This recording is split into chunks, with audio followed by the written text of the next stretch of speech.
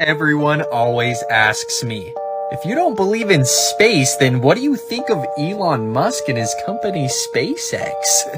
SpaceX?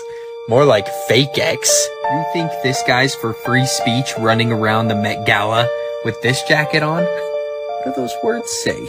Novus Ordo Seclorum. Now, where have we seen that before? Now, what does this mean? New World Order. New World Age. But if you just think that was a coincidence, which I don't believe in coincidences, I've got way more to show you that this guy is probably not the most honest person. Like, does nobody remember the video of the rat running around on the outside of his rocket that we caught? Just turn your phone for me, would you? What? Did you think we'd forget about this one? Just wait for it. Yeah. One more time in case you missed it. Or you may remember the time that he said he sent an electric car out to orbit the Earth.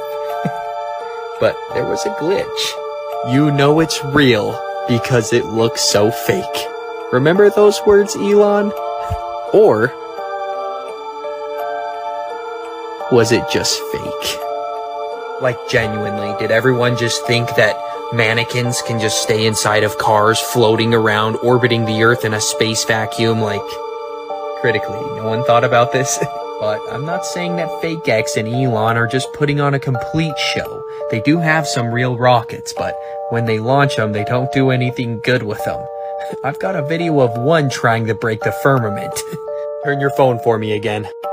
While you're watching this video, I want you to think, does this look like water ripples? Does it look like he's like hitting a hard, fast barrier made out of water? Comes off of the firmament, goes right back on, completely scarring the sky. I can't even imagine watching this from the ground in live time. But look at this. Things get really weird right about now.